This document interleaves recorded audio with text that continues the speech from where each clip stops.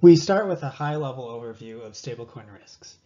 One primary distinction is between custodial stablecoins, with an example being USDT, and non-custodial stablecoins, an example here being DAI.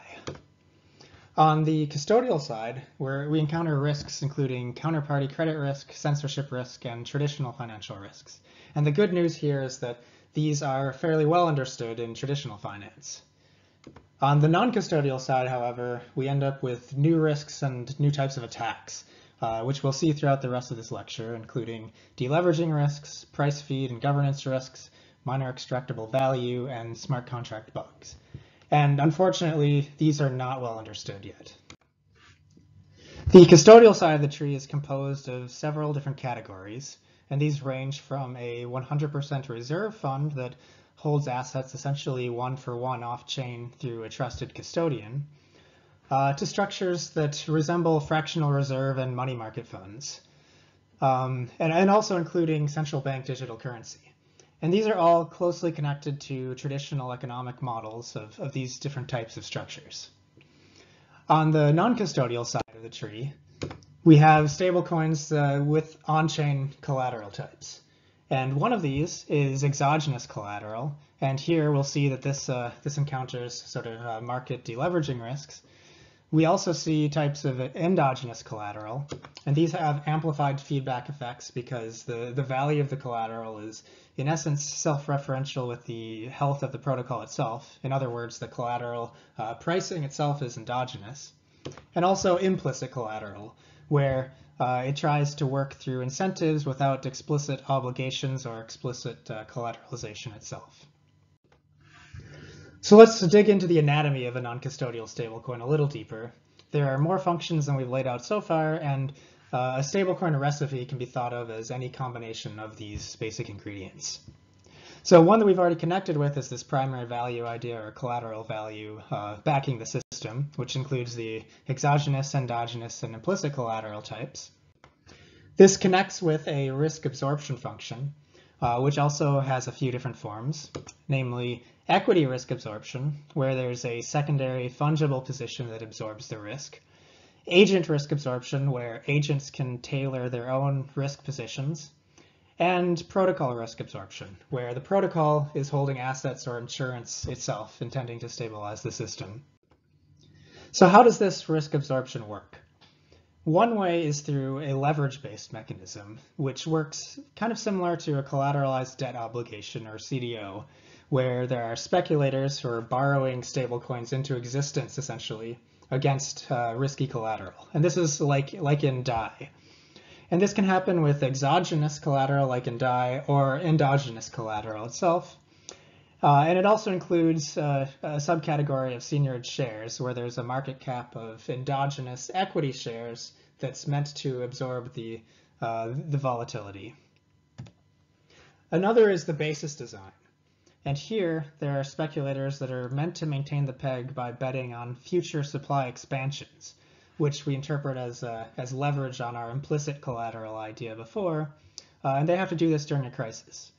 So in particular, here there's no pre-committed collateral obligation, and instead speculators have to bet that the supply will expand beyond the pre-crisis levels in order to find this bet profitable. And there's also a reserve-backed mechanism, and here this works by the protocol essentially market making around the peg using an internal asset reserve. And there are also various types of meta stablecoins that include combinations of all of these mechanisms. So this also connects with an issuance process, which determines the actual stablecoin supply. And this can be agent-based, and this is like in DAI, where agents are deciding how much to mint and redeem stablecoins to decide how much risk they're actually taking on in these leveraged positions. It can include algorithmic issuance, in this way sort of encoded in the smart contract itself. And it also includes an issuance idea around a deleveraging process that seeks to reduce the supply when the value of collateral drops. And the remaining elements here are stablecoin holders who seek stability, a governance mechanism and price feeds, which provide required inputs to the system, and the governance mechanism allows the system to evolve over time. and miners in the background who are tasked with ordering transactions.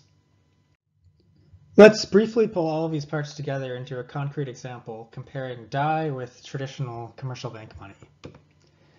Maker governance is roughly parallel to the role played by a central bank, with an important distinction here being that stablecoin governance is profit optimizing, whereas we can usually assume that a central bank is stability seeking for its own right. To illustrate here, governance in Maker is not necessarily always committed to maintaining the peg. For instance, there have been past discussions in the Maker community at certain times to possibly abandon it.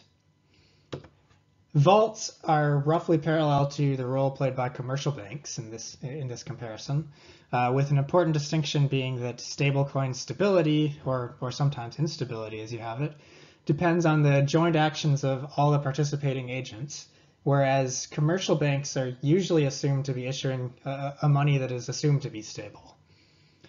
And lastly, DAI holders are roughly similar to the role played by depositors in these systems. And because of these differences that we've highlighted, the stablecoin side requires new models to cover this new type of setting. And essentially we have to hope that the protocol has been well designed and that the peg can be maintained through the proper incentives. As we've seen, there are multiple dimensions to consider, and the tree that we showed at the beginning it can't really capture all of the different dimensions. So here we put forward a visualization where we can classify things according to three primary dimensions, namely here being the asset backing on the x-axis, the risk absorber type on the y-axis, and then issuance on the colored axes. And here we plot where existing projects fall, and we also see that there's several striking regions where the stablecoin mechanisms has been especially fragile. And this really motivates us to understand why some mechanisms work better than others.